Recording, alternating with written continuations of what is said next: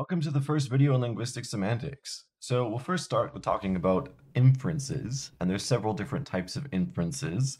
In this video, we'll focus on entailment and talk about implication at a later date, but we can think about inferences as things that we infer or understand what someone means when they say something. So let's say we have a sentence like, Gwen made a rock album and a rap album.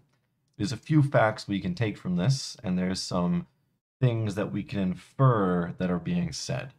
So a fact that we know, if Gwen made a rock album and a rap album, we know that Gwen made at least 2 albums.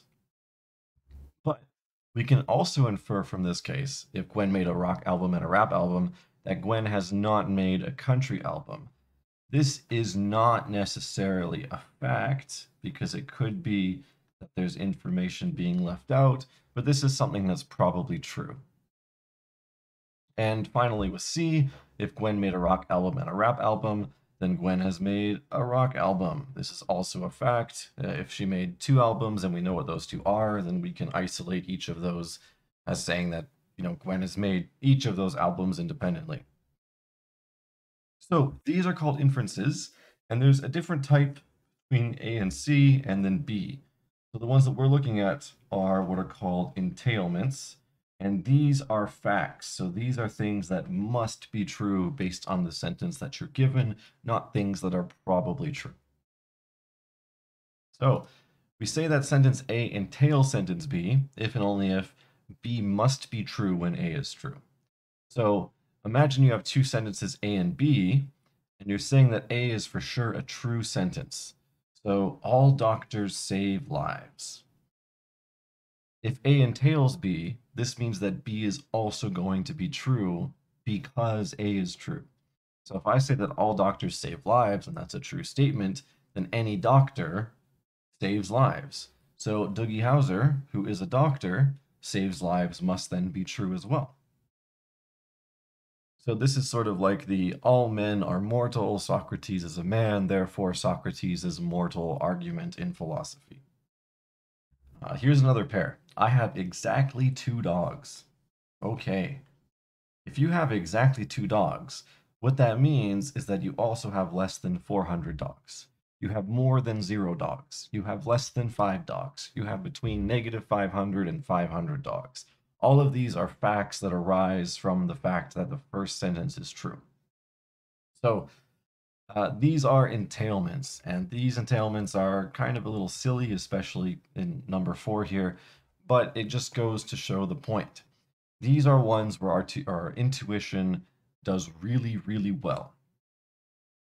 But there are some cases where our intuition might not do the best job that it can be. So we need some linguistic tests, some scientific tests, to determine whether or not there's entailment. And the first test that we can use, the main test you should be using, is called the contradiction test.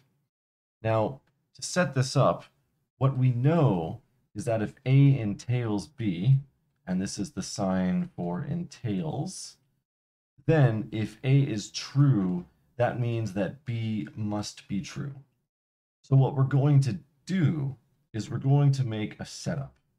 We're going to assume that A entails B. We're going to make A true, but we're going to make B false, and we should be able to show that this is impossible. So if this is impossible, this must mean that B is true, and then we have an entailment relationship. So how can we see this in action? Well, let's say we have 2 sentences. Stefan is a grumpy actor. Stefan is an actor. So to do the A not B test, we're going to take sentence A. Stefan is a grumpy actor. And then we're going to add an and or a but in here, and we're going to negate the second sentence. So it is not true that Stefan is an actor. So that's the same thing as saying Stefan is not an actor. And I will highlight that in uppercase, so that way you can see this. Now, what happens when you read this new sentence? Stefan is a grumpy actor, but Stefan is not an actor. You're like, hold on a second. There's some sort of contradiction here, because you've said that he's an actor, but you've also said that he's not an actor. So which one is true? So because we have a contradiction here, we know that our B sentence cannot be false. So what we can conclude from this is that the sentence A does entail B. If Stefan is a grumpy actor, then Stefan is an actor. That factually is derived from the fact that Stefan is a grumpy actor. Now, if we don't find a contradiction, then it's very likely that we don't have entailment there. Well, it's certain that we don't have entailment there. So this is how we can use the contradiction test to verify our entailments. Now, there's a secondary test you can use. This isn't a certain test, but it does give you a hint of what you're looking at. And this is called the redundancy test. So if a sentence A entails B, if you say A and B, it's going to sound a little bit redundant. And that's because if you know that A is true and B logically follows, you shouldn't need to say B because A already entails B. So when you add B to the sentence A, you're like, why are you repeating yourself? So let's use the A and B test here. So this would be, what is happening? Stefan, I am in Japanese mode on my computer for some reason. Okay. Stefan is a grumpy actor and Stefan is an actor. So what happens when you read this sentence? Well, suddenly it just sounds repetitive. Stefan is a grumpy actor and Stefan is an actor. As soon as you get to this point, Stefan is an actor, you're asking the question like, why? Why did you say that again? You already know that he's an actor, so why would you repeat it? So what this implies is that it's likely an entailment. It could still be an implication, which we'll talk about in a future video, but this is a good hint of what you should be looking for. So I use the example Stefan is a grumpy actor, therefore Stefan is an actor because it's also intuitive, and then we can see how the tests work and get intuition from that. So that way when you do other problems, which we'll do in a second, you'll be able to apply them even if your intuition originally does not seem quite all there. So here are the practice problems. Does A entail B? I'm going to make a little bit of room below each one, just so that way we can do our little sentences here. So 6A, Saki and Tanaka are married. Saki and Tanaka are married to each other. Now this is one of those inferences in real life, where if you heard someone say Saki and Tanaka are married, you would think that they're married to each other. But let's apply the A and not B test. So we have Saki and Tanaka are married, but now we're going to negate. So it is not the case that Saki and Tanaka are married to each other, which we can paraphrase as Saki and Tanaka are not married to each other.